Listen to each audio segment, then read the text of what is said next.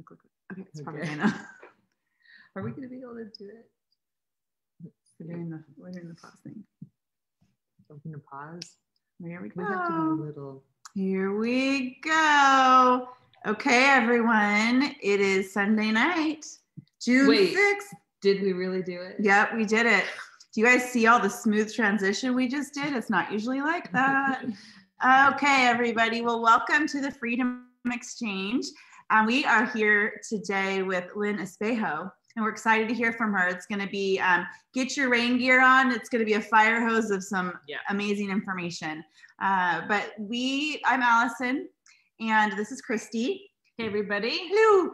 And we are here because we are big about debunking the myths and the stigma and the misinformation that exists with people that have been in prison, people that have gone through this process of being sentenced, and all of the craziness that goes around that is not what you would expect.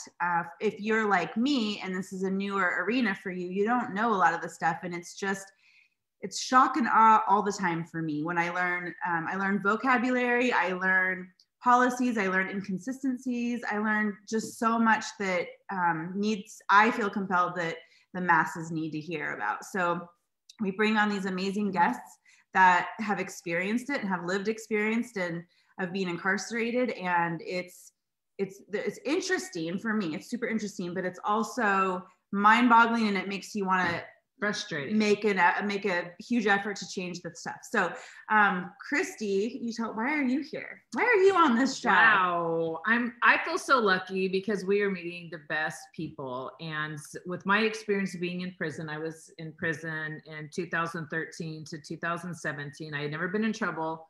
I was shocked for probably the first 2 years that I was in there.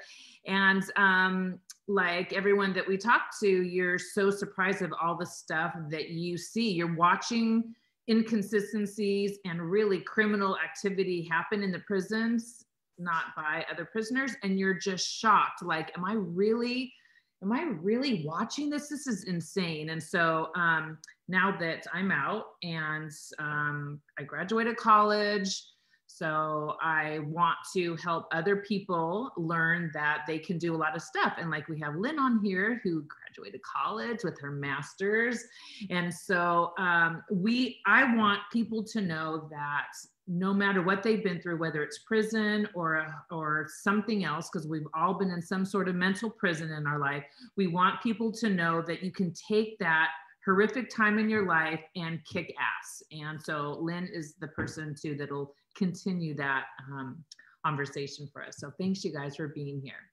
And welcome, Lynn. I have to tell you that I was taking in lots and lots of YouTube videos and reading lots and lots of stories from people, and it didn't click with me until we spoke last time that something was familiar about your story. And you were probably one of the very first stories I heard, but when I was talking to you the other day on the phone, I was like, oh my gosh, it's her. That's what she said. Oh my gosh, I know this person. This is this incredible story. And now I'm sitting and we got to talk to you. And so it's really cool that you said yes and you're here with us, because I know you're super busy. I know you've got lots going on in your family right now. And it's just so good to have you here, because what you have to share is, it blows my mind, and I haven't stopped talking about it since we talked last. So welcome. Thank you. Thanks for having me on, ladies. Yay. I told you we're going to do it a little bit different this time because of your experience and because of how articulate you are and how many stories you have and examples. You're so good about sharing these things that we want everyone to hear. So we're going to do it a little bit different with you. But before we start, because this is something that I'm learning about, could you tell us the difference between between going to prison and going to camp, because that was part of your story, and then we'll move into your story. Well, the federal system has several security levels. So there's USP, which is the penitentiary, which is a high level security. And those people are definitely behind the walls, as people say, behind the fence, locked in cells. I think they get out, some, but not as much. And then you go to the next level, which is FCI, Federal Correctional Institute. And those, the Federal correctional institutes are run somewhat like a camp, however, not with the freedom. So there's still fences.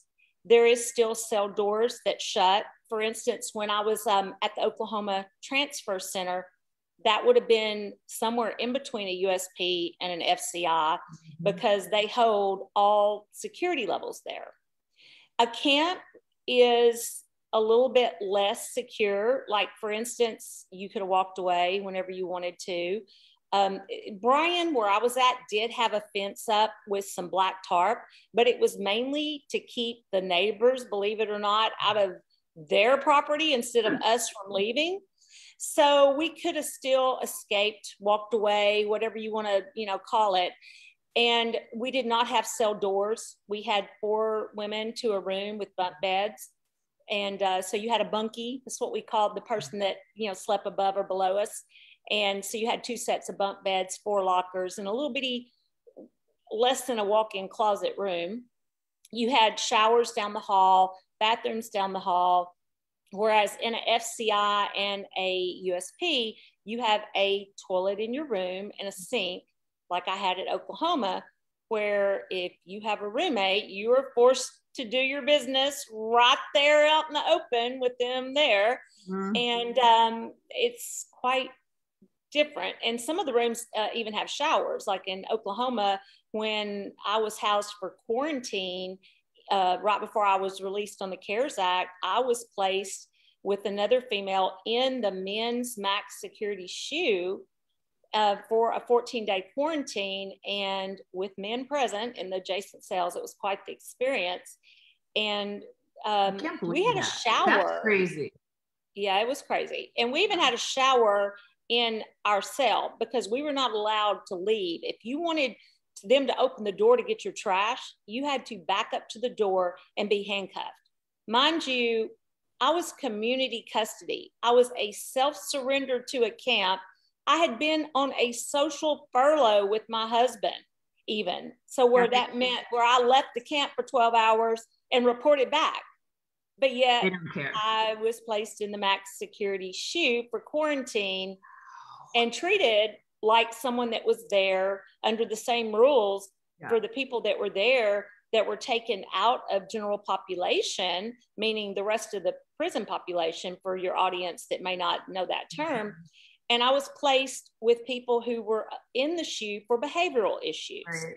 So those are the security levels that are in the federal system. Mind you, there's some private prisons and maybe a few other things. And then, of course, you mentioned home confinement, Allison. That's what comes after prison to a halfway house. However, I was released straight to home confinement. I was never at the halfway house, but I was monitored on an ankle monitor when I got out originally last year in May. I was on an ankle monitor through the halfway house. Yeah. But the higher level security prisons are a lot rougher too. Yeah. So a USP, a lot more goes on than a camp. And I can tell you, I saw the difference when I was at Oklahoma. Like I was shocked. I was locked behind a door. At the time COVID hit, we were getting out 30 minutes every 2 days. Sometimes we went like a week. So that meant no shower. I was in a room by myself. So I was basically in solitary confinement, even though I wasn't considered solitary. But I did see a lot of the differences in going to Oklahoma. I flew on Conair to get there, which was a wild experience. And, just I saw the difference of what a camp versus a actual prison was really like. Yeah. So Lynn, your story is so detailed and there's so much craziness about your story. And I know you've told it a million times. And like you said, we can find your story all over all over the internet, which is really cool because I encourage anybody that's watching this to go and watch some of those interviews with you and read some of the stuff in your blog, which we'll put in our show notes because you've got this great blog that's walked through this whole experience with you. But for tonight's purposes, can you give us the nutshell of why you ended up going to a camp? Well, I was accused of a crime I did not commit, and I was indicted. That indictment was dismissed. The government had seized money for my husband and I and I refused to give it up, and I fought them for it. 2.5 years later, I had ticked them off so bad, to be honest, they came back and re-indicted me. They wanted the money, I really believe, is the ultimate reason, but they did. The prosecutor that I had reported all the way to Washington for being dirty came back, re-indicted me, charged me 3 different ways that time. I went to an 8-day jury trial, did not succeed after, seeing them vote everybody off the jury that would have understood my case. And because of me daring to go to trial, I missed out on their probation plea deal that I could have took, on the front end. And I ended up getting sentenced to 45 months in prison. So, that's it in a nutshell, basically. So what did you think when you heard the words from the judge, 45 months? Well, considering the government, after I was found guilty at trial, tried to get 3 enhancements that would have caused me to serve 8 to 13 years in prison. Honestly, the judge at sentencing, I had a lot of character reference letters from people that have known me. Again, I was really not a criminal out there committing crimes. So I had a lot of people speak up on my behalf, including my pastor and lots of people that, were known to be good people in the community. And I had, I think 165 character reference letters were turned in to the judge. Wow, that's a lot. Get it, girl. He ended up giving me a 2-level variance based on my character reference letters. So 45 months was just barely above the minimum once we got down to that variance. Mm-hmm. Did I feel shocked at that moment?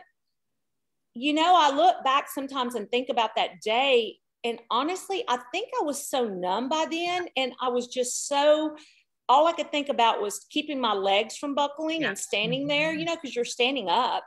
And all the people behind me, I could hear my husband start, kind of sniffle and things. And I know he did that the day I was found guilty too. I could hear him sniffing, and I just laid my head on the desk because I was just like in disbelief. I think by this point, you're just kind of numb. Yeah. My case originally started in March of 2011, when I went to my mailbox one day and had a letter that told me to report to pre-trial because I'd been indicted 3 days earlier. So I didn't get sentenced until November. I did not get sentenced. Right. So that was 2011. That case was dismissed in 12. I was re-indicted in 14. I went to a jury trial in 17. I got sentenced at the end of 17, almost a year later. And I didn't go to prison until February of 18. So by the time November of 17 got here, I'd been going through this for more than 6 years, almost 7, and I knew I was going to prison soon. I think I was so numb at the time. Honestly, 45 months really, it was what it was, I honestly was just numb. Yeah, no, I get Friend, that. This has been a long journey for you, and it's not over. So I want to do a little shock and awe right now, and I want the audience to get ready for a fire hose of crap. Fire hose of crap. That does not sound good to me at all. She's got it. What kind of crap? You're gonna hear it. Okay. So get ready, because Lynn is articulate, but she can talk. She can say a lot in a short period of time. Because I'm gonna give her. Oh, should we do a timer? Should we make it fun like that? All right, I have a timer. You're gonna do it? Yeah, I'll do it. Okay, we're gonna give I don't know, 4 or 5 minutes. And 4 or 5 minutes? Okay. 4 or 5, you pick. Okay. You pick. For each thing. And so when it goes off, we're going to switch gears. Okay, so how much time do we need? 4? Let's do 4 minutes. Okay. So as you get that ready, so what we're going to do is, Lynn, I want you to, as much as you can, go through on each topic the things you experienced, the things you witnessed, the fraud, the inconsistencies, the behavior of the BOP, the COs, we need to change that to 4 hours and 4 minutes. I know, that's why we're playing a game, and it's called Speed Round. Oh, shit. But she can do it. I know she can do it. Okay, are we ready? All that for 4 minutes? Well, no, we're going to do a topic. Okay. Tell me. Okay. Tell me. So the first one I want you to talk about is medical treatment of the women, and I'm not even gonna 4 minutes for that. Right? 4 minutes for that. Just you tell all the stories. Go. All right, so medical was horrific at Bryan. We were treated by PAs. There was no doctor on staff. The doctor that they every now and then came from somewhere else. And at one point we had a doctor that was there briefly, but they said he had an ankle monitor on. So we're pretty sure he was also a federal inmate. I saw there was a woman that had died at Bryan right before I got there. She had gotten the flu, which they allowed to turn into pneumonia, because they forced her to go to the kitchen every day, regardless that she was very ill and older. She did pass away. I saw a woman that was having heart trouble, and they told her to walk the 1/4 of a mile to medical. She had a heart attack on the way there. I saw a woman who had a hernia that was hanging down so big on her stomach, she looked like she had a baby hanging down. They let her go like that forever without surgery. I saw women that had hysterectomies, and they were required to walk multiple times a day to medical to get pain meds and things right after coming back from a hysterectomy, major surgery, sleeping on a mat that looked like a kindergarten mat with no comfort. I can't even imagine. I saw women that got cancer and would tell them things were hurting them, and they wouldn't do anything. There was women that they would literally have to pass out in the unit. I mean, fall out before they could get medical help. And they would go to the hospital in an ambulance, and the doctors would be appalled at what BOP was not doing. I took in all my medical records. They would not accept them. So my husband went and got them and had them sent in. Part of my medical records was that I had been getting precancer cells, skin cancer, burned off, and that I needed to see a dermatologist every 6 months. However, no matter how many times I showed the PAs the stuff on my skin, I was never taken to the dermatologist in the 27 months I was in prison. I got out of prison in May of last year. By June, I was at the dermatologist. I was required to have 5 biopsies, 2 of which came back with 2 different kinds of skin cancer due to the neglect of the BOP. I saw women that they took off their psych meds cold turkey. They would rarely give anybody anything for a depressive or anything, any kind of medicine. And these are women, some of them that had, you know, real psych issues. We would have to help them in the unit. We had a lady in our unit. She heard voices. It was obvious she was schizophrenic. She was talking to people that were not there. She thought she was married to Bob Marley. She thought her father-in-law was Barry Manilow. She thought she talked to Michael Jackson, Biggie Small, Tupac, Pac every day. And she was very ill. And of course, other inmates that didn't understand mental health like I did would laugh. And, you know, of course, it was funny to them. But she was very mentally ill. She was ripped out of the shower one day, taken out of there in the freezing cold with soaking wet, because she didn't want males to do shower checks, because they were making male guard COs do shower checks on us. And she was telling them basically F off. I mean, she was cussing them and stuff. And they basically handcuffed her, took her out with shower shoes, shorts, soaking wet. It was awful. I saw women that just, you know, no doctor treatment, nothing. Women were just, it didn't matter. They would always tell you, like, I got a really bad virus one time. I think it was food poisoning. And they were telling me I had to get up and go to work at 4:30 in the morning. And I told them, write me up, take me. They were telling me if I didn't go, they were going to ship me. I said, well, then ship me, because I would get better treatment somewhere else besides here. So, you know, they were like pushing me in a chair. Okay. Sorry, that was good. That was great. You delivered as I knew you would. And can I say one thing in here? Because if someone's listening, they may think, that's crazy, or that is like, it's hard to wrap your brain around. But I was at the FMC Carswell, and so I can say that every single thing you said, I can say that I saw the exact same thing, including cutting off the wrong leg of someone that leg had to be amputated. What? A gal in RDAP who had cancer, and they wanted us to give her help ups and, you know, do all the things you do in that drug program. And I said, I'm not comfortable with giving this lady, you know, a help up, and she's in pain. They said, Lashover, it's just gas. And she ended up dying 2 days later from a tumor. And then they all brought everybody in to say, now, what do you guys say about it? And we're thinking, I can't say anything. You're going to kick me out. And then I won't be able to go home. Which I did anyway. So anyway, yeah. And you were at a medical center. So think about when you were at the medical center. Okay. That's the only female medical center in the BOP system. So I wasn't even at a medical center. So for you to be experiencing those things at the medical center, that's even worse, I feel like. And they were all PAs, and they also had ankle monitors on, several, like the kidney doctors, all that stuff too. And you were exactly right. I specifically had to fall on the floor in the bathroom. That was the only way that I could get medical treatment. I was begging the girls not to make me do that. And they're like, that's the only way you're going to get seen. And that's true. Crazy. It's true. So, okay, set your timer. Thank you, Lynn. I can't stand it. Okay, next one we're going to talk about, and it's a little too narrow, so I think I'll broaden it. I wanted you to talk about like food, dietary, and maybe it rolls into either, I don't know, commissary, but a little day in the life and just that kind of stuff. So set your timer.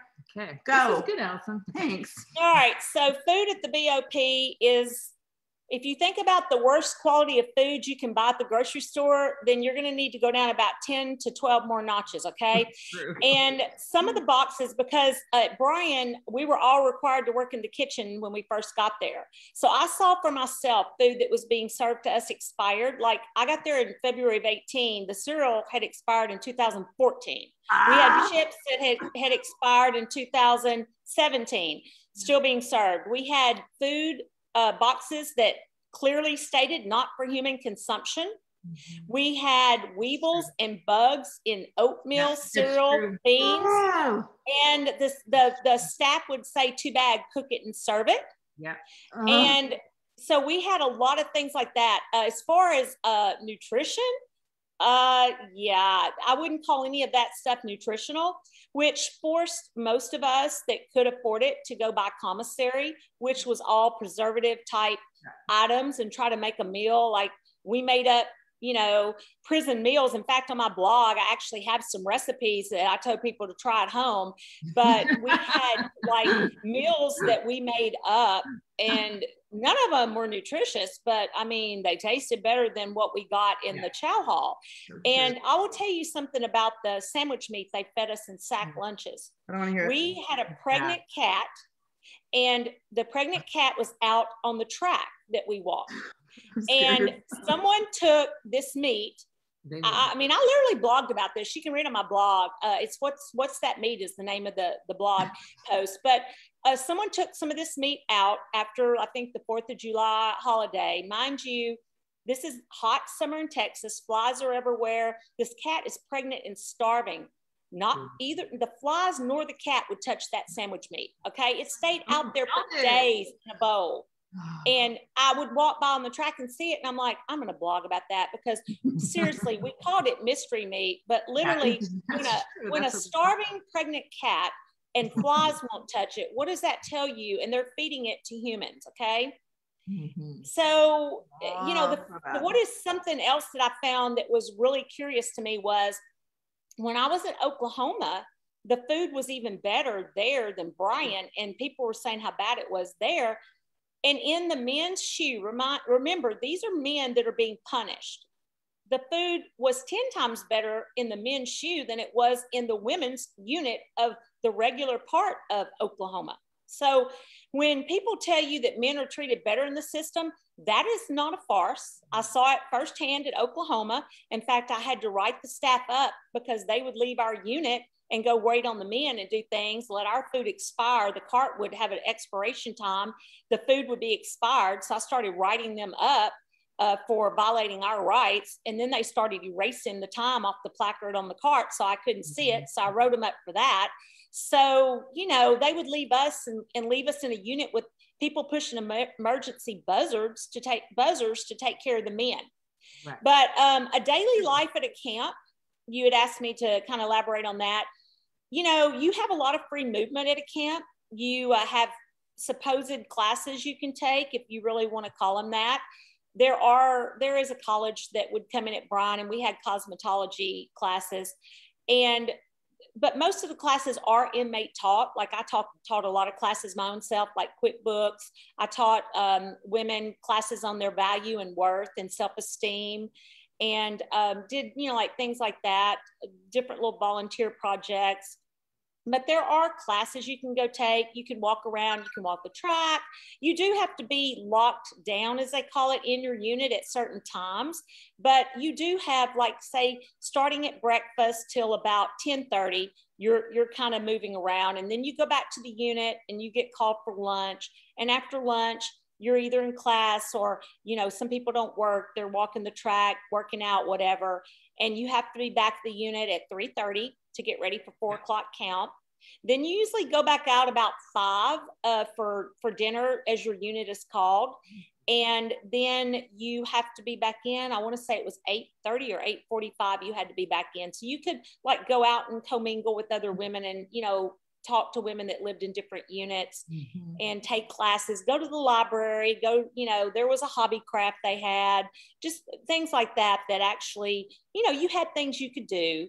But it the wasn't classes total. were, but the classes, like you said, were mainly taught from other people in the prisons. Or I always joke and say that, you know, you could learn to crochet a bear, but there were no college or any other classes, life enriching things. Yeah. Okay. We could keep going, but I want to move to the next one because we have 2 more. This one I know is close to your heart because I know what you're doing in your time now, but I would like you touched on it a little bit with some of the medical, but I want you to talk about the mental. I don't even define it. We'll set the timer and I want you to start it. Yeah. Because you have so much to say on that. Okay. Go ahead. There's not really much to speak of in mental health for women at the prison system. There are some psychologists on staff. However, they're running the RDAP program and some other classes that they teach, you know, life type programs that you can take. But as far as, like, if you really needed individual counseling, you could go and talk to someone if you got to their open house, but they only took a couple of people at a time. So, you know, and they only did it once a week, maybe twice, I think once. But there wasn't much to speak of for people that really needed mental health help. I was within 2 classes of graduating with my master's in mental health counseling prior to self-surrender. And so I was able, because of that, to help women that I would see suffering.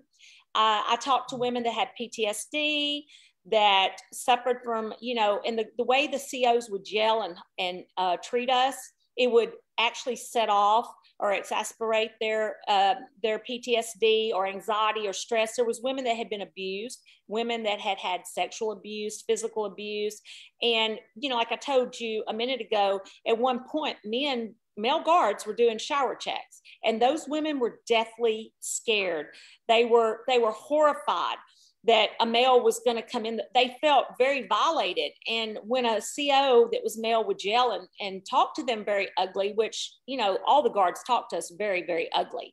I mean, to the point of calling us names like Kachina, which is nasty, dirty pig, cussing us, calling us effing, you know, the B word and things like that. They would get so scared, and so it would just set their PTSD off. In fact, one lady would talk to me about it. She ended up transferring because she could not stay there the way she was treated. It was just horrific.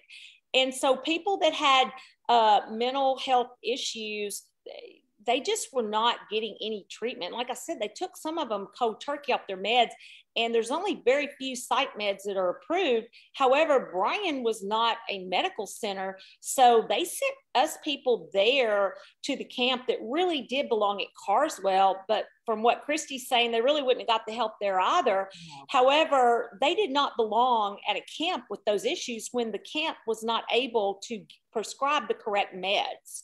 And this is not just at Bryan, this is BOP wide. I've talked to many women that have been in the system, and BOP wide, people are taken off their meds, cold turkey meds they may have been on for years. Yeah. And, you know, not just psych meds, other meds. For instance, I was on Celebrex, which is an anti-inflammatory, because I had a torn rotator cuff and I have some arthritis issues. They wouldn't let me have that. I'd been on it for 10 years or more. So, you know, but again, you can maybe live with that. You're going to be in pain.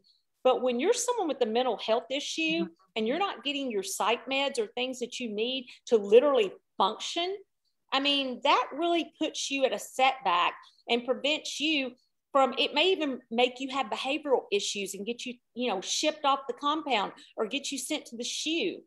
So it's putting people at a disadvantage right off the bat that really do suffer from those issues. Okay. And at Carswell, yeah, I mean, it's no different. It's no different there at all. I had a gal that I helped even write a slip to get some help because her father had been molesting her. And they said no services for that. That was, I saw it with my own eyes that they don't help for that at all. So there's no help. And, I keep saying that all the time. They don't care. Anytime anyone says anything, I'm like, they don't care. They don't care. They do not care. And everyone is treated the same. There's no individualization for people with different issues. You're just all lumped into one big pot. And it really doesn't matter, if you're innocent, guilty. At that point, I guess that really didn't matter anyway, but it doesn't matter how you carry yourself, how you act, you're still treated the same. There are staff that have their favorites, and those people are treated differently, but otherwise you're pretty much just all lumped into one big lump of a number and mistreated. Can I ask, sorry, I gotta ask one question, just real quick. So people would think, well, isn't there anybody in the prison that you could ask or tell them what's happening, and how would they respond? Like a counselor or not counselor, mental counselor, but like how they have staff or group counselors that I know don't do anything at all. But what would you say to that? Is there anybody you can tell them what's happening, the way you're treated? No, they do not care. I wrote staff up for it. I tried to hold them accountable. I would get really agitated when we had staff that would talk very ugly to gay, lesbian, transgender people, would call them it, those that identify as other. You can go outside, and see your girlfriend now, just treat them very ugly. And I wrote them up for that because that is actually a violation of BOP Program Statement 34/2011, 5c. I know that one by heart because I used it so many times, because that is employee conduct. And so much of what is violated falls directly under that policy. And I wrote them up so much and reported it to my state senator that when I was in Oklahoma, the SIS, which is the security people, brought me an affidavit from the DOJ that started out the first paragraph, "Did you tell Senator Bozeman blah, blah, blah?" And I signed it because it was about, staff mistreating inmates. And I had written all that up. And, of course, Brian, when you're at a camp and you're dealing with staff in an institution, they don't like each other. They talk bad about each other. They try to one up each other. However, when it comes to them or an inmate, they're going to, protect their own. So even if they hate the other person, their staff member, they're going to protect their own. Yeah. To your question, is there anyone you can really tell? You can go to your case manager and tell them stuff, and they're going to be like, "What do you want me to do?" Yeah. It's acceptable behavior. And so, nothing's going to happen. I wrote so many administrative remedies that I was actually shocked when I was in Oklahoma and that affidavit came. But I did find out later that they say that particular guard that affidavit was on quit. But it was shortly after I signed that affidavit. I don't know if they were putting pressure on him to quit, or if he got mad because they were investigating him, or if they even did anything. Maybe he just quit because he was going to quit. But I did at least, sign it, and hopefully the DOJ investigated, but I honestly have no high hopes that they did. One last question, then I'm going to let you do. But so first of all, SIS means, what does it mean? Investigative services. The first S is for Special Investigative Services. Yes, Special Investigative Services. And they are, and then there's SIA. And the SIS is supposed to investigate inmate misconduct, and the SIA is supposed to be for administrative for staff. However, our SIS guy, at Brian, he was just a good old buddy. He'd been one of our lieutenants. He was a good old buddy with the rest of them. I mean, he called me up there one time about some of my write-ups and had a big old long conversation with me, but I knew he wasn't going to do anything. Yeah. And, you know, I was thrown in the shoe several times at Brian for blogging. They took great offense to my blog. And so I wrote him up. I wrote him up for that. I was going to ask about, I know one more, the blog, but also the fact that I'm certain it wasn't just me. The majority of the people in Carswell would, you would not really, it would have to be a huge deal to write someone up because your locker would get tossed. Everyone in your room would get upset because then you're putting all of them at risk. So I would have loved to have you in my unit at Carswell because I had no idea that you could do what you did without getting a bad consequences higher than what would be expected, and for everybody else around you. So I mean, I did get my locker tossed a lot, and I was thrown in the shoe, like I said, several times. They threatened to ship me. They would do things to me. They would mistreat me. I was removed from Cosmo for refusing to sign fraudulent hour paperwork, and I fought and got back in the class because by the time that we got around to 3 months down the road, not only was my senator involved, but I had made it my mission to write them up 3 times a day for all their violations. So I would go to the law library, and I told the warden I was going to do this. I told her, you want to remove me from cosmetology where I'm bored and have nothing to do, then I'm going to go to the law library. I'm going to find 3 things y'all are violating every day because the list is very long, and I'm going to write you up for it. And every time your staff retaliates on me, I'm going to write them up for that as well. So I would go learn the policy. I would learn not only the BOP policy, but I learned the institution because there's several policies. There's one for the institution. There's one for the overall BOP. So if you don't have an institution policy, you have to follow the BOP. However, BOP policy says that institutions can make their own policy that's different, right? So you have to know both. At one point, they were so tired of me calling them on all that, they took the institution policy out of the library where I couldn't find it. And I had to write them up for that too, and write them up for taking policy away because you can't do that. So I became known as the policy person at Brian. Not only did I beat all the false shots they wrote on me, starting with blogging, they took great offense to my blog. The first one they took offense to, I'd been blogging for like 9 months just about my experience and my feelings. They didn't care about that. But the minute I wrote a blog that said corruption at the BOP, I was written up. And so that's so weird. They're so sensitive. I know. They didn't value my opinions. I don't think they really valued my freedom of speech or anything there. So, but anyway, I immediately was written up for that. I know. I'm wondering if we need to put a tracker on your butt now that you're out, because it doesn't stop when you're out. Oh, she's got. So I was written up, and I was called to the lieutenant's office, and I read it. I read the SHOT incident report. Inmate term shot, it's what we called it. So I read it. It said that, I had circumvented email. And I'm like, well, how did I circumvent email? Like, I have permission to talk to this person. And so he was like, well, I don't know. I'm just serving you. So I go back and I go back and I get the policy and have my husband also to look the policy up and try to send me something. And so I make my list of questions I was supposed to go to what's the disciplinary hearing officer, better known as the HO. So I'm, preparing, I guess, my case, I guess really fighting the U.S. Attorney's Office in my district prepared me for this, maybe, I don't know. My case going on for so long. Yeah. But anyway, so I go and I get this policy, and I'm telling my husband on the phone, I don't think I violated this. And he's reading, he's like, I think you did. I said, how? They don't even have an email policy. This policy is for the U.S. mail, number one. It doesn't even say email. It says for, U.S. mail. So first of all, I call BS on that. So I'm at number one. How did I violate an email policy when this policy is for US mail? Number 2, what did I do to circumvent? Because I had pre-approved approval to talk to this person.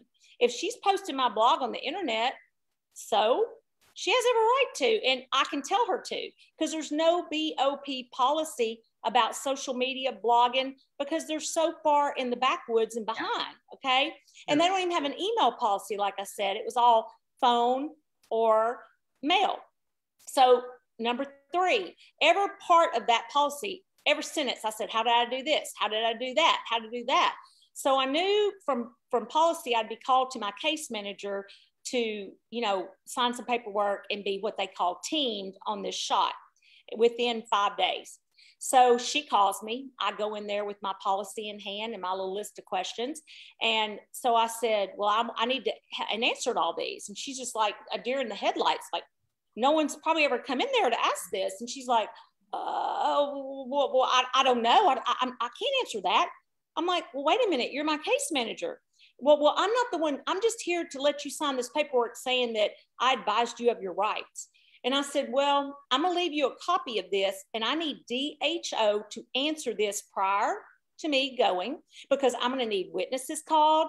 I'm going to, you know, I want to have a staff advisor. And I gave him the name, and her eyes got real big because it's one that nobody liked, the other staff didn't like. And I said, he's going to be my staff representative. And she said, well, I don't think you can do that. And so I just whipped out the policy. Yes, policy such and such says da da da da da. I just verbatim started reading it. Girl, I needed you. Where have you been all my life? Well, you should have came to Oklahoma when I was there. I guess we could have met. But anyway, so she's just like freaking out, telling me, you know, she doesn't know what to say to all this. I said, well, I need the answer to this because I'm going to put on a defense to this because I'm not guilty of it. You can't take away my freedom of speech. And I said, and by the way, when you ask Region for the answer to these questions, be sure to tell them and let them know that if I'm found guilty of this, I'm going to appeal it all the way to Washington. And I'm also going to, once Washington doesn't do anything about it at the BOP there, I'm going to sue, and I'm going to sue you for violation of my First Amendment rights to free speech. And then I'm also going to name each and every staff member that participates in this in what's called a Bivens, meaning I'm able to sue you personally as an employee of the federal government for violating my civil rights. And I said, so be sure to let them know. And so I marched back up to my room. Woo! And 20 minutes later, she's calling me down there, you know, Espejo, report back to Miss Stafford's office. Espejo, report back ASAP to Miss Stafford's office. So I go down there and she goes, well, I've got some good news. Yeah. That shot has been expunged. There'll be no record of it. I was like, well, I want a copy of everything I signed. Yeah. And she's like, oh, no, I can't give you that. I had to shred it. I said, no, I signed it. I get a copy. Well, they never would give it to me, but I had a copy of the shot. Tried to mail it out of there 3 times to my husband, never could. Finally snuck it in a book, in a box of books I mailed home. And I always made sure I kept a copy of everything there. I had like a little arsenal in my education locker of policy. Wow. Like when I found something good to help me or someone else, I'd print it. And I have like a stack this big at home right now because I brought it home with me, and I'd still go back and find it. And, you know, but anyway, that shot was thrown out. So immediately they wrote 2 other ones on me, one of them for going to the bathroom in education. And I forget the other one, just a staff member just made some junk up and lied and said I was threatening her because I was going to, told her the threat was I was going to write admin remedy on her, which I did tell her that, but that's not a threat because that's my right, you know, to do it. So I immediately beat those as well. I got one of those thrown out on a technicality because they made the poor little compound officer who never saw me in education going to the bathroom come and sign it. And so that was technically faulty. So I had that one thrown out because it violated policy. And then the other one, it was going to be DHO again. And so they sent it to Region, and along with my list of questions that I came up with again on, you know, like basically this is fraudulent behavior by a staff member lying. And so I want the camera preserved in that area. I want all this stuff. You know, I want film. I want it all. Well, they came back and said they were just going to dismiss it. If they wanted to write me up again, it was going to have to be for insolence, which was basically back talking. Well, I never heard another word. It just went away. So I beat all their shots. And then I started helping other inmates beat their shots. And so I was really a staff favorite by that point for sure. I love that, Lynn. I love. You don't mess around, do you? No, I love it. I just think about not even prison related, but just who you must be to advocate for yourself like that and not put up with anybody's BS just to follow status quo and keep your head down and do the time. And that whole thing, it blows my mind that. So my next question for you is really, this is a little bit of but could you tell us, as like a 10-year-old little girl, what were you like in your home, at school, in your friend group? You know, I was always popular, well liked by my peers. I was always loyal, honest, a good friend, went to church, believed in God, always someone that people would come to talk to. I guess I was always a counselor and not really even knowing I was going to be one later. Young? When you were that young, were you already presenting that way? I was always the friend that people would come to wanting help with things for some reason. I don't know if it really goes all the way back to 10, but I can remember all through junior high, high school, college, and on into my adult life, I've always been the friend that people come to with their problems. And I was that person at Bryan at prison too. The women I served time with, a lot of women came to me for help with things because, you know, they knew I would help them. I still get calls to this day and I help women. In fact, the other day I actually got a text back from a lady that said I was an MVP because I actually did what I told her I would do to help her and got her some information. And, you know, I think a lot of times people aren't used to people maybe keeping their word on that. But I was also a feisty girl, I think. Like, I remember, like, I want to say second, third, fourth grade, a little boy was pulling my hair and I socked him. Hair. And I remember one time, another guy, we were just elementary age. He was like stomping on my foot or something. I punched him and it knocked his glasses off.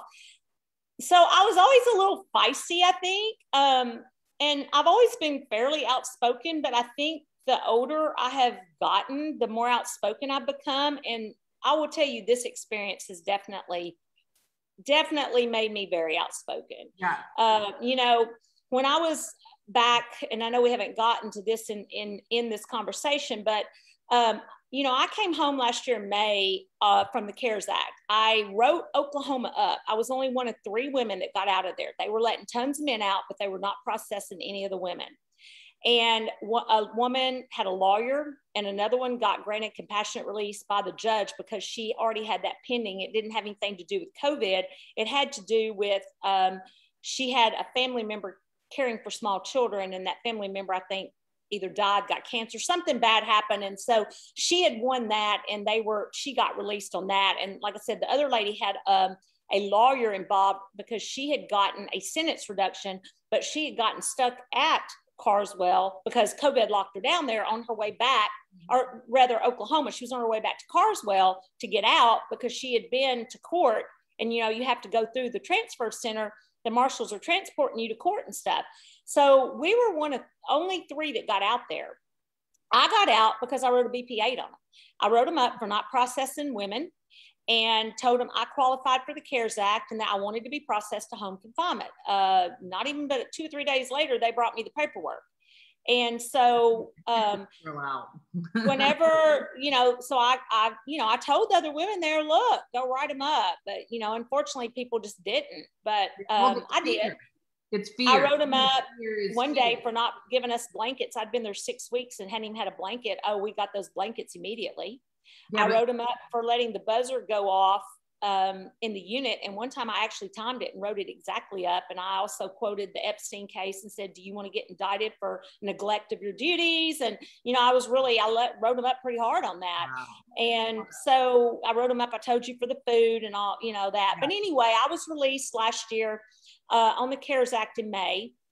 And I came home straight to home confinement through the halfway house on an ankle monitor. And as you know, I continued blogging. I continued speaking out, doing my own radio show, you know, talking against the BOP, even though I was still under the BOP. Well, in January of this year, they had told me, after Piper Kerman had tweeted one of my blog posts and it went viral, Piper Kerman of Orange is the New Black. Well, they took great offense to that. And they told me I had to shut up. And, you know, so I started quoting policy to him again, like, you can't do that. Like, I've already been down this road with you. And so, you know, you're violating my rights, but I won't do my radio show tonight until y'all get this straight. However, I'm going to have Larry Levine go on there and he's going to tell my listening audience why I'm not on there, that y'all are basically violating my rights. Well, that was on a Friday. By Tuesday, I was called and told to report to the halfway house. I was being violated from the CARES Act, that I would report. They were going to cut the monitor off and the U.S. Marshal would take me back to prison. So I did what they said. I called my husband. I reported back, and I was taken out to the Pulaski County Detention Center here in Little Rock, Arkansas. And it's a really nasty, terrible place that makes federal prison look like a five-star hotel. And they didn't even have a light in the shower because they didn't want you to know. I mean, if the showers at Bryan were bad enough with black mold, black worms crawling out of the drain, well, I don't even know what was in the shower at the county because they didn't want you to see it. But I do know one time I accidentally touched the wall and it was so slimy that I just was like, ah. But again, by this time I'm numb because I've already been through 27 months in the feds and flew Con Air and been locked up at Oklahoma. So, you know, I didn't even cry when they took me back. I was shocked. Like you know, but they were violating people so bad out there, their rights. Talking about mental health, the way they treated mental health patients out there, it was horrific. They were placing women in rubber rooms naked, saying that they were suicidal. Not trying to be too graphic, but there was a woman on her monthly cycle and she did not have anything for that. And she's naked. So you can imagine what's going on there. You know, there was one girl, she was there. She was obviously very off in the head. They had her strapped from her neck to her feet with what looked like a dog leash. And she was running around naked at one point, got away from them. Male guards slamming her in the floor. I've never seen, they had her strapped in a chair at one point. It was so horrific that my anxiety went way up. However, I spent my time reading a tablet out there to learn their policy.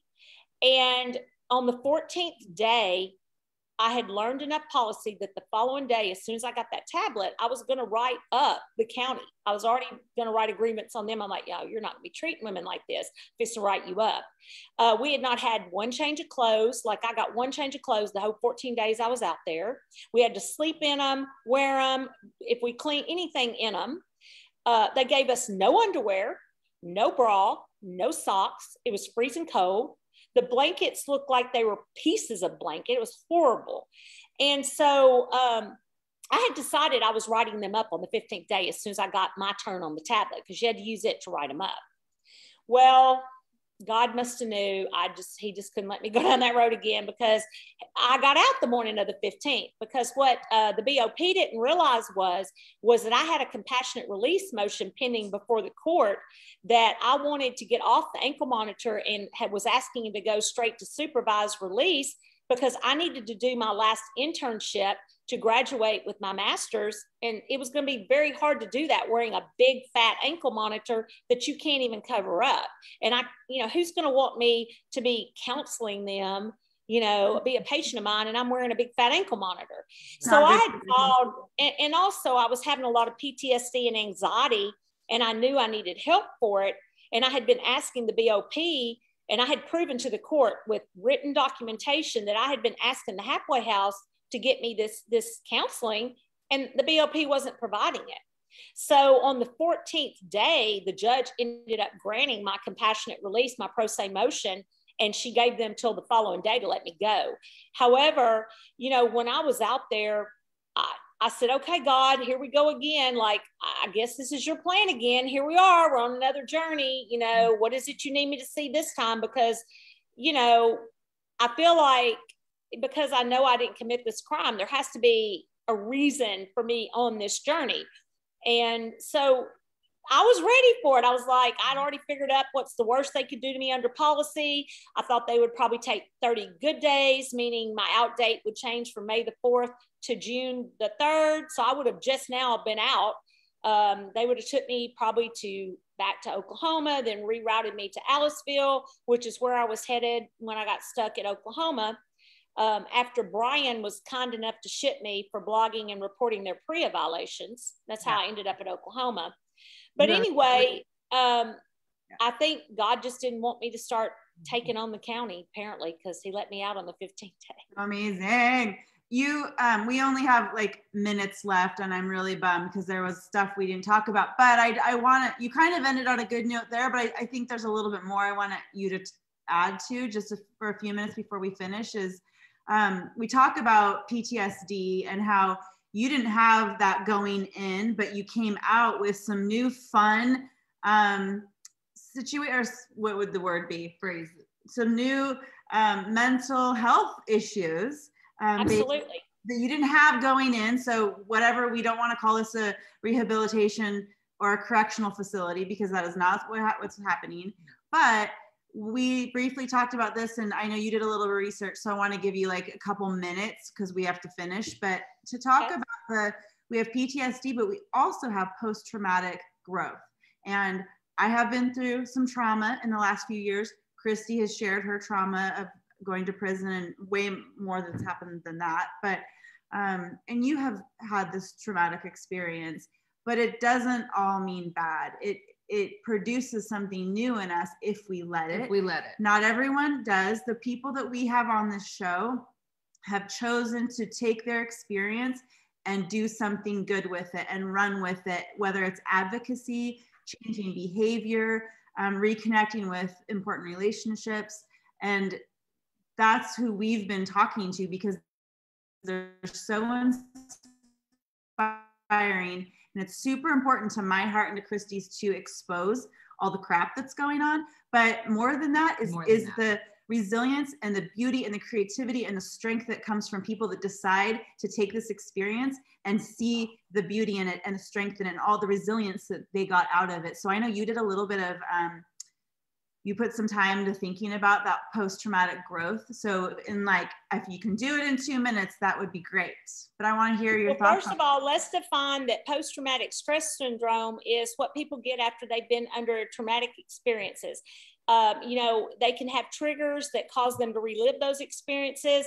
They may have what's called fight, flight, or freeze, meaning some people are going to stand up and fight during the post-traumatic. Some people are going to run away, flee, and then some people freeze. They can't do anything. They're just frozen in place, okay?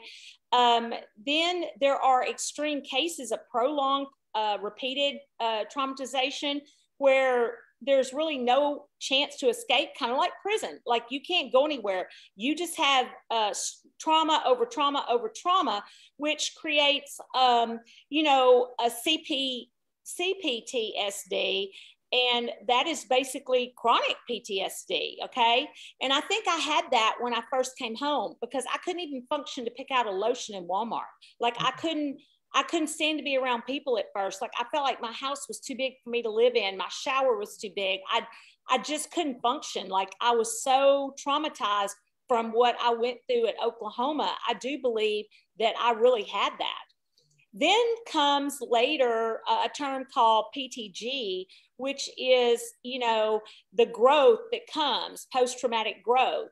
And it's a term that psychologists use to describe the positive change that occurs in an individual after they've experienced a highly stressful life event or trauma.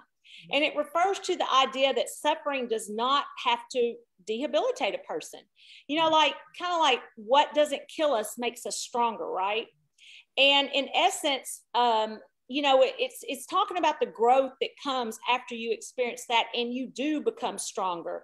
So, it's a power to shake things that have been entrenched in our beliefs. And you have to start believing a different way when you confront the trauma.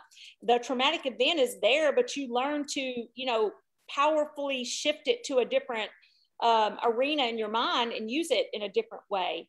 2/3 of all trauma survivors will experience PTG, by the way.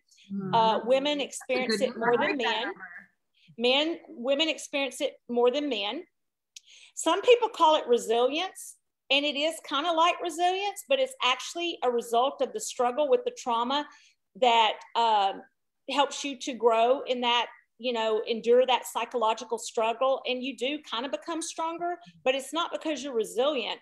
It's because, again, you learn to refocus the way you look at things. You change your outlook. You change your entrenched values and beliefs. Like, I no longer believe in our justice system, but I used to believe in it, okay? So that's kind of a change that's come, you know, with mine. Less resilient people may go through the distress and confusion of PTSD, but more than likely, they're not going to get the PTG because they're not as resilient as the people that overcome when they're rocked to their core and by those events. And then they come out with basically new belief systems. Like, I now believe we need to dismantle what is our justice system and redo it because it's so crooked. Yeah. So those are, you know, my worldview has changed in that arena, and honestly, in many other arenas. Yes. My worldview has changed about how I see people who commit crimes, because I served time with some amazing women that made mistakes, okay? So I have a different worldview of those types of people now than I had going in as someone who was innocent and thought, oh my gosh, I'm going to live with a bunch of criminals. And that's just not the truth. These are great women that made mistakes. And I will tell you, my Bryan sisterhood, those women, I still keep in contact with those women on a regular basis. And they're some of the best women that I know and I've met. And I'm going to say hi because I know they're watching and I love them. And they're a great group. And so, you know, like I said, and really, I think I may have had a level of PTG even before I went to prison, because this is something I'll share right fast with you in a blog post that I wrote back in February of 2018. It was just 2 days shy of 2 weeks before I self-surrendered to prison. I blogged this. I fully believe that God allows adversity, anguish, and heartache to be valuable lessons in our lives. These trials and tribulations bring us to a higher level of insight and understanding about who we are as a person. It can bring about changes in our own behavior and our perception of views of the world in which we live. Most importantly, the adversaries of life change our perception regarding our relationship with Him, meaning God. And it can teach us to trust Him even more. And I know I did when I went through this. 1 Peter 5:10 tells us, after you have suffered a little while, the God of all grace, who has called you to His eternal glory in Christ, will Himself restore, confirm, strengthen, and establish you. And I wrote that before prison. And it's so true today. Oh, I love it. That was almost like the you before sending you encouragement and trust for the you after. You know, it's like, what a beautiful, beautiful. And sending you in with the arsenal of guts, for lack of a better word. Yeah, like, you know, I do believe that I was already well into this journey before I went in. Yeah. Like I said, I had a lot of years of going through the system, fighting it, trying to prove my innocence, being found guilty. Just the whole trauma of that entire, from 2011 to 18, it was almost like when I self-surrendered to prison, it was almost a relief, because it's like, okay, let's just get this over with at this point. Yeah. Well, and now you can be available to help other women. I'm certain that if any family members are listening, they're probably like, get that lady's number, because when you're in there, you're cut off from everybody except for the few people that's right in. And you know, fear is the biggest. Fear is so huge in there to make a mistake, because you're so powerless anyway. You have maybe a few tiny things that keep you like whole and grounded, and then for someone to rip that away fear is really, but there's a lot of the fear of going, what you don't know is, I think, worse than when you get there, and I tell women that reach out to me now, I'm like, don't be scared, you're going to make it through it. I had people that found my blog literally and wrote me in prison. And I helped them from behind the walls with their journey on the outside as they went through their process of getting found guilty. One lady was going to trial. She had lost. She found my blog. I still speak to her to this day. She's serving time now for a crime she didn't commit. So I think God does use these adversities to make us, it's his path, not ours. We like to think that our life is our journey, but in reality, it's God's journey. We're just on it, and we get off of it sometimes, but it is his will, his path. Chrissy's gonna check out our live feed and just see what's going on over there, right? Because we need to go.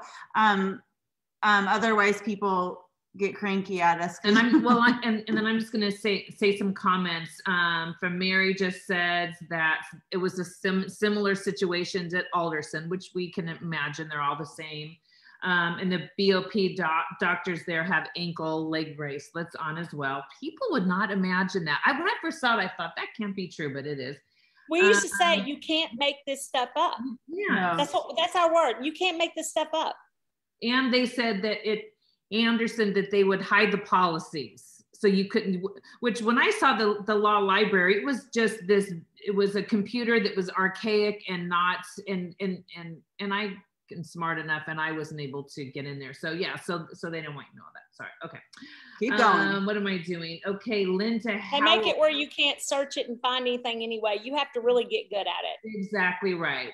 Let's see. Linda says, thankfully, Lynn has never been shy about standing her ground or speaking her mind since she spoke her first words at 3 months of age. Oh, now we're going keep back. Telling us things, Linda. Months. Keep telling us things. And Sparky Lee says, hi, Lynn. And she says, I'd be lucky to be able to sound out those first 3 words. Let's see, what else do I have? And they say, you've always been a handful since day one. Ooh, someone's telling on you. Wow, that's kind of exciting. That's my mother, probably. Probably your mother. Let's see. And someone else says, I went to jail at the feds with no charges, had to stay at a halfway house with no charges, had to wear an ankle monitor for almost 2 years with no charges. The judge made my attorney report to the prosecutor rather than her, and still never. Let me see. Crazy. Yeah. Broken system. No charges. Broken system. You have done totally what my thought was for this particular conversation tonight, was to say, expose, bring awareness, show the truth. And you both have experienced that. A million people could probably write in and tell us they've experienced those things, worse things, terrible. Just, this is what this is for. This platform is not just to show the awesome resilience and strength and perspective shifting experiences that we all have through trauma, but it's to say this is not okay. These things are not okay. And we encourage people to, at the very least, we encourage this platform to shift people's perspective of what they didn't know. And maybe when it comes time to voting, or how they speak about, I'm sorry, I'm gonna do one thing. Stop, daughter. You're being very loud. I'm daughter. sad that we didn't get into the fraud I saw, the staff fraud, the waste of taxpayer dollars. People should read my blog, because I did blog about that. And when you go to vote, think about those issues, because there's a lot of waste, a lot of fraud. I used to say, who's the criminal? The people serving time or the staff? It's unbelievable the amount of fraud staff are committing that work for the BOP. Yes, and in fact, I think we can do another episode, because that can be a whole hour of fraud. And also, one last thing I want to say, I always want to say one last thing. This is also to destigmatize people, the fact that there's people in prison. Most people, of course, before I went, I thought people in prison are bad, but actually, I want people to know what kind of people are in prison, how smart they are, how much trauma they have, what they have to endure. And people will say, even though you were in prison, then all these things happen, then you shouldn't have committed the crime. And then you wouldn't have to worry about any of that. That's like the flip answer to everyone. But I want people to know that, you know, being humane is one thing. If something were to happen to your daughter or sister, wrongfully convicted, yes. And the fact that I would just encourage people to ask questions. Don't be flip about what you think. Ask questions. Listen to these consistencies of what kinds of things happen in prison. So we're not making society better by locking up first-time nonviolent offenders. I will say that there needs to be community programming for those people. There needs to be drug rehab for drug addicts. We're not helping them by locking them up. So I'll just leave your audience with that thought too, that society is not served better. In fact, it is proven statistically that crimes do not go down. We are locking up now, and I told the statistic in a video I did the other day, but we have locked up more drug addicts and drug offenders in the last 30 to 40 years than ever before, and the actual drug crime rate has not changed. It's not gone down. So we're not helping society. In fact, I would say we're making society worse, because these people are going to most people in prison are going to come back and be your neighbor, your coworker, you know, someone in your community. And if you're bringing them back worse off than they left with mental health issues, you have actually, you know, you've broke a family up to send them there. I saw kids clinging to their moms. You know, you're scarring children. Talk to any child that's had a parent in jail. They've got scars from it. It's it creates a pattern, a circular pattern. And we definitely, you know, we need to look at how is this benefiting society, because we lock up more people than any other country per capita. So it's not right. And and your efforts, our efforts, there's so many efforts going on right now. And we'll put it in our show notes. We'll put some things in there for people to go resource if they want to read more and see more. But this is our little contribution to hopefully making a shift in all of this. So Lynn, thank you. I have one more. You are kidding me. This is important. Okay, I want everyone. All the other stuff was not. This is very important. But so I have a message from somebody that says the feds need more fearless women like her that are not scared of consequences. I love people that go hard and say, fuck the feds. So there you go. Hey. Okay. I saw some women that had that tattoo. Actually, when I was in prison, there was some people that had that as a tattoo. So I don't plan on getting any tattoos, but that's a great note to end on. Okay, well, thank you. Thanks, ladies, for having me on. Thank you, Lynn. Okay, we'll talk. Kick a butt. Keep doing what you're doing. You know, it takes a village, and it takes all of our voices. I encourage the other people that are sitting out there on the other side of this video to know you too can speak out. You too can be a voice. Don't be afraid. Speak up, stand up, let the public know. And, you know, we'll be here cheering you on. Come be on my show too. I'll have you on there. You have freedom of speech, baby. First Amendment rights. Absolutely. Yes. Thank you, Lynn. Have a super great night. I appreciate you. Thank you. Bye. Thank you, ladies. Good night.